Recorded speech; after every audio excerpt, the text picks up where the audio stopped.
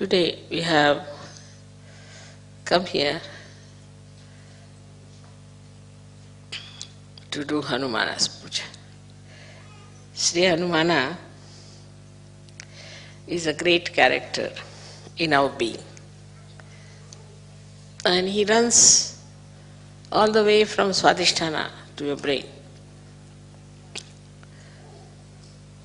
And he supplies all the necessary guidance we need in our futuristic planning or in our mental activities. He gives us guidance and protection.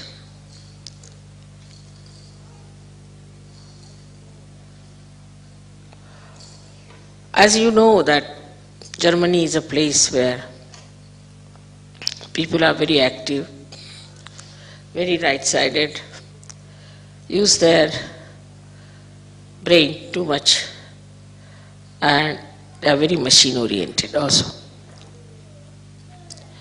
It is very surprising how a deity like Shri Hanumana, who is an eternal child, because he was like a monkey, his head was that of a monkey, if not of an elephant. So he was an eternal child, and he was the one who was used to run the right side of human beings.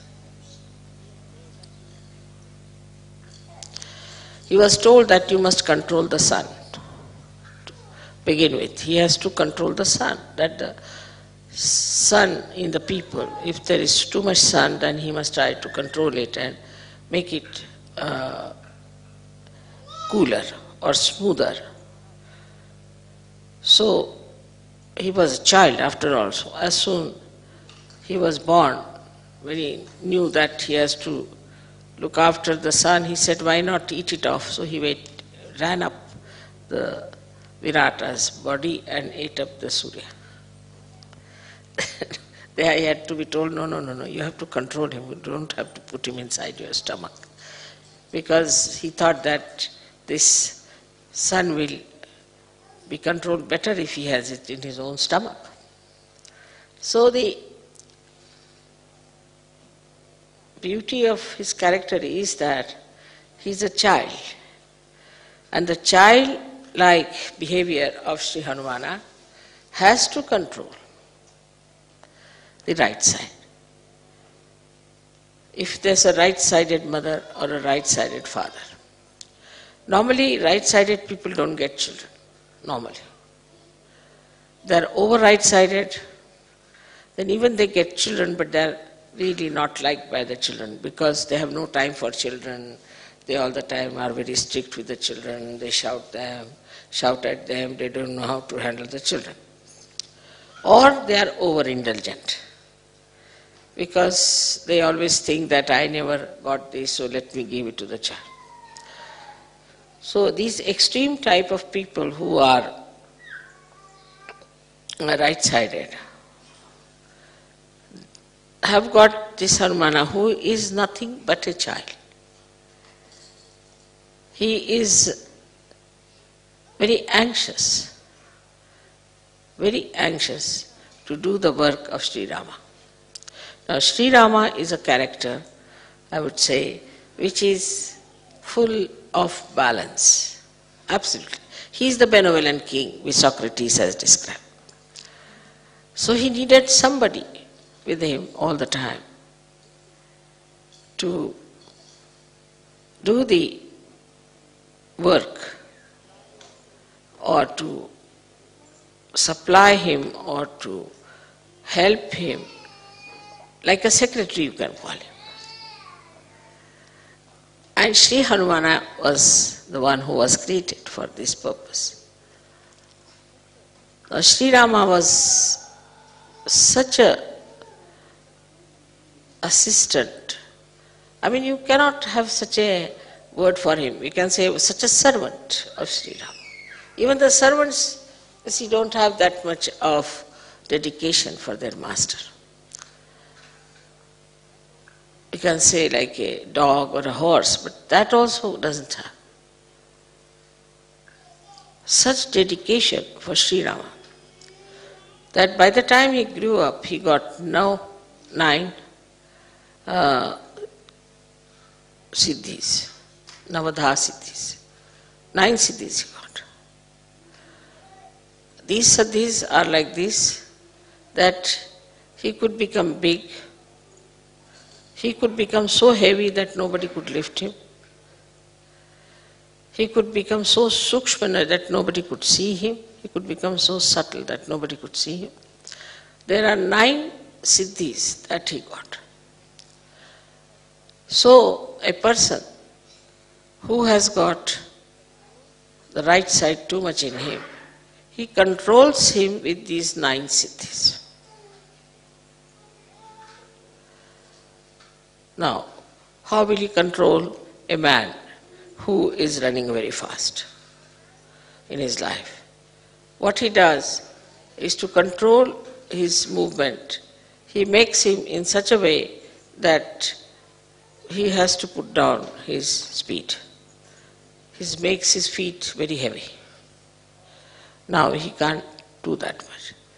Or he makes his hands very heavy.